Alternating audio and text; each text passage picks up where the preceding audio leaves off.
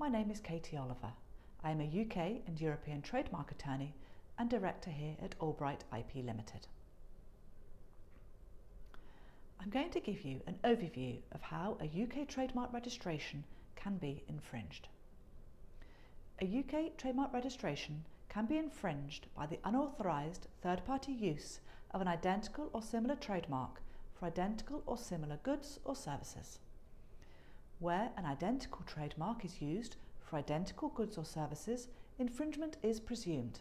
However, if identity does not exist and a similar trademark is used for identical or similar goods or services, a likelihood of confusion arising on the part of the public must exist regarding the commercial origin of the goods or services.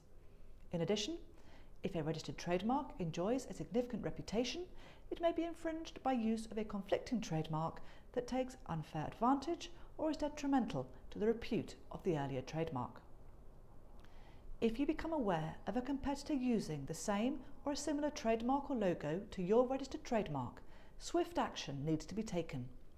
The first step is usually to send a letter before action to the other side, putting them on notice of the registered rights. The letter before action must be carefully drafted and legal advice should always be sought. The trademark team at Albright IP are experienced in advising clients who are initiating or defending trademark infringement matters, and we would be happy to help you.